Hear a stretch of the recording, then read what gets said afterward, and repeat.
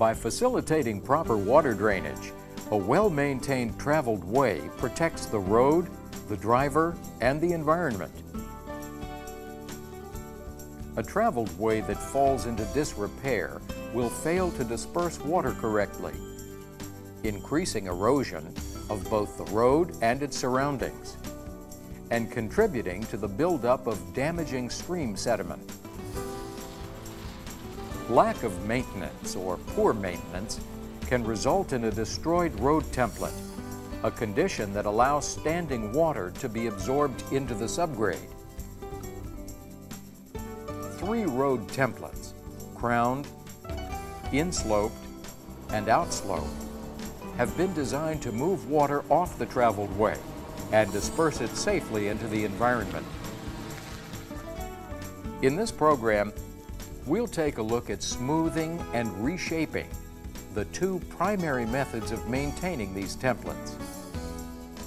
Smoothing is considered light maintenance and can be used to correct minor imperfections. Reshaping is used to repair major problems in the traveled way. Depending on requirements, both methods are commonly used to perform routine maintenance and to correct problems.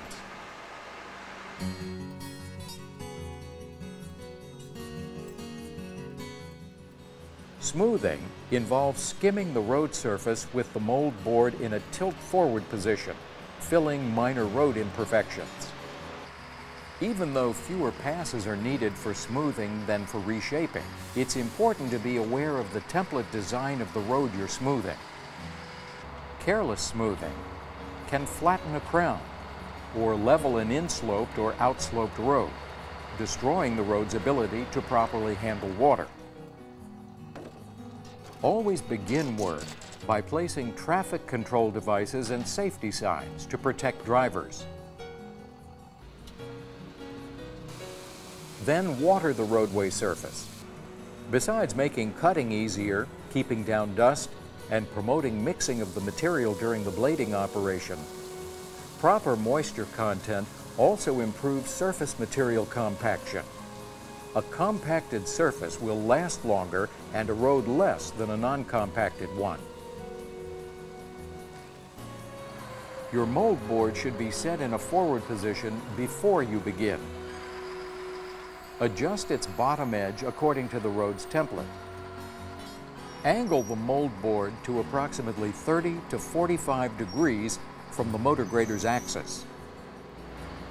Begin smoothing from either edge of the road.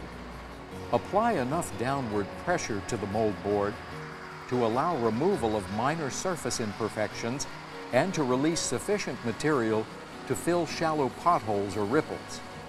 Adjust the overall angle of the mold board within the 30 to 45 degree range as necessary to maintain a steady amount of material in front of the mold board as you go. The formation of a small windrow in the center of the road indicates that you're releasing adequate material. As you work, avoid driving over the windrow and compacting it. Driving over the windrow will alter your blade position, creating irregularities in the smoothing. Compacting the windrow makes it harder to later spread the material evenly over the road. When selecting the lengths of sections to work, take advantage of the location of turnouts and turnaround points. During your second pass, you'll normally repeat the process outlined in the first pass, except that you drive on the other side of the road. Again, move the windrow material to the road's center line. Subsequent passes should spread the surface materials from the windrow back over the traveled way. Adjust the mold board angle to spread half of the surfacing material in one lane, leaving the remainder for the opposite lane. With the mold board in a forward position, adjust the cutting edge to match the desired template and proceed spreading the material evenly across the road. Then, gradually raising the mold board, spread the surfacing material as evenly as possible to a uniform thickness. The actual number of passes needed will depend on the width of the road. Once you've smoothed the entire traveled way, add a small amount of water. Finish by compacting the road surface and shoulders with a roller, a water truck, or a grader-mounted roller. When the smoothing operation is complete, remove the traffic control devices and safety signs. Reshaping is used to correct severe surface irregularities in the traveled way, such as deep ruts, washboards, or potholes. Unlike smoothing, reshaping cuts through the surfacing down to the bottom of all surface irregularities and redefines the template of the road.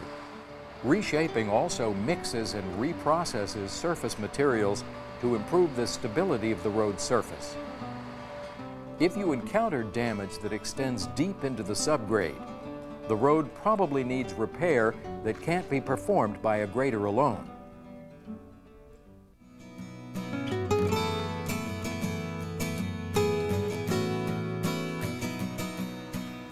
As in any road work, before reshaping a road, place your traffic control devices and safety signs. In addition to watering, you may need to scarify the traveled way. Scarification and adequate moisture content will facilitate cutting, control of dust, and compaction.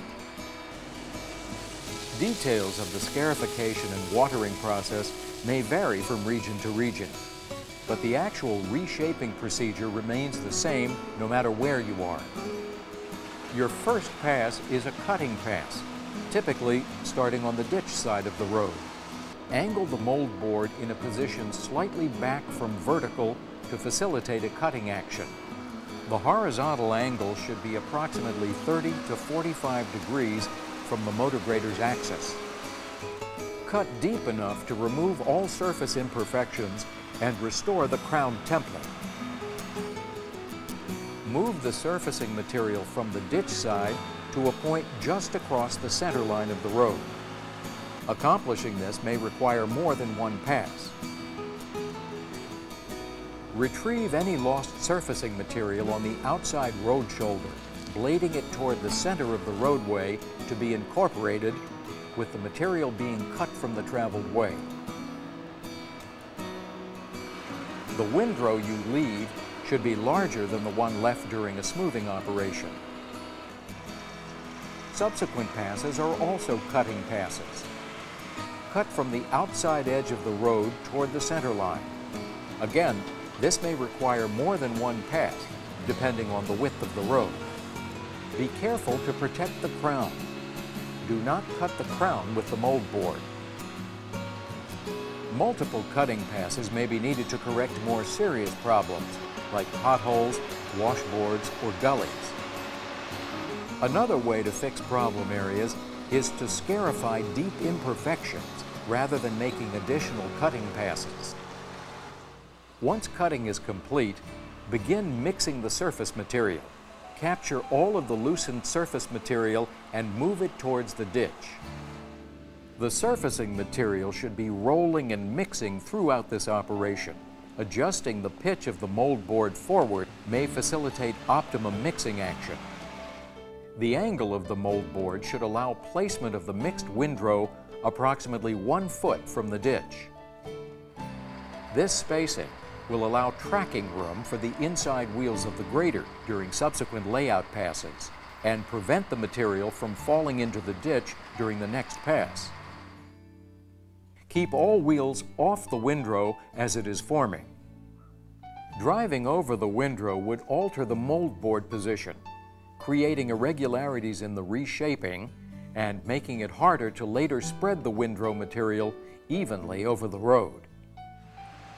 The mixed windrow should be consistent in size throughout its length to ensure even distribution of surface thickness in the layout process. Now begin the layout process. Normally, you'll need to adjust the mold board position so that it tilts fully forward. However, if your grader is equipped with a carbide bit system, it must remain in the vertical position in accordance with the manufacturer's recommendations. Lay out half of the mixed surface material on the ditch side of the road, spreading it in an even mat following the established road template. As you do this, place the remainder of the material in a windrow just across the crown. Depending on the width of the road, this may require multiple passes. Remember to keep your speed slow and steady to prevent the grader from hopping and to minimize irregularities. Spread the remaining windrow to the opposite side of the crown, over the remaining traveled way.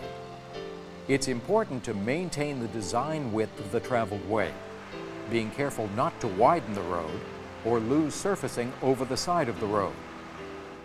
If you have excess surfacing, spread it on the roadway or place it in an area where it can later be reclaimed. Your work shouldn't leave any unplanned berms that might disrupt the road's drainage systems. When you've finished your last layout pass, water the surface. Compact the damp surface, including the shoulder. This will assist in bonding the fine particles to larger ones. A compacted surface will last longer and erode less than a non-compacted one.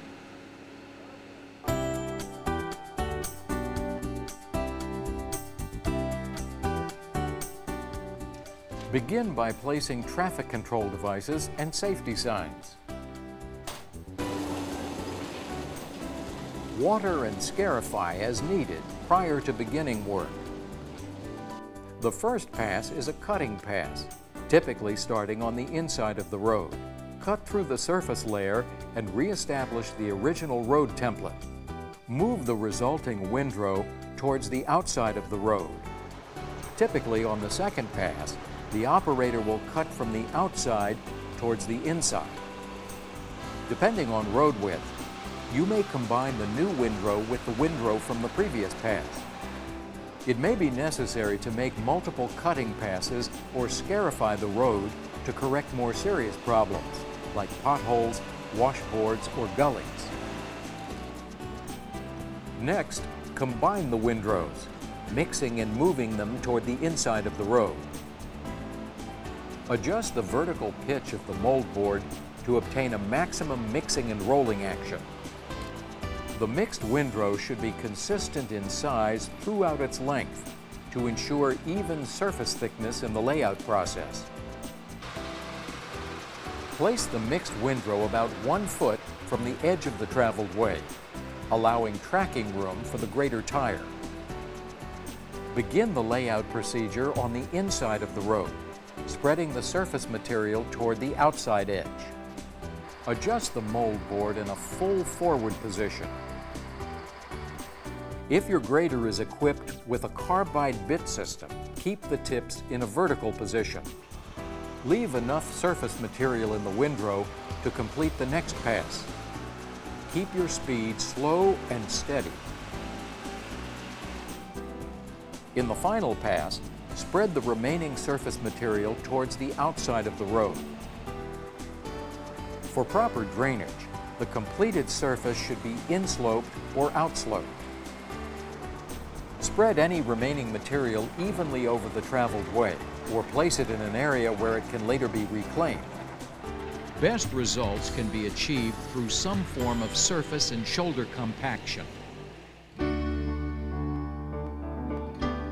Occasionally, you'll need to maintain roads that include a combination of insloped, outsloped, and crowned segments. In this situation, take special care with the transition sections between the different segments. Decrease your speed to allow smooth, accurate transitions and prevent irregularities. To ensure driver safety, the length of the transition must be maintained to the design speed of the road. By correctly and promptly smoothing and reshaping roads as their condition requires, you not only fix imperfections in the traveled way, but you actually design longevity into the road.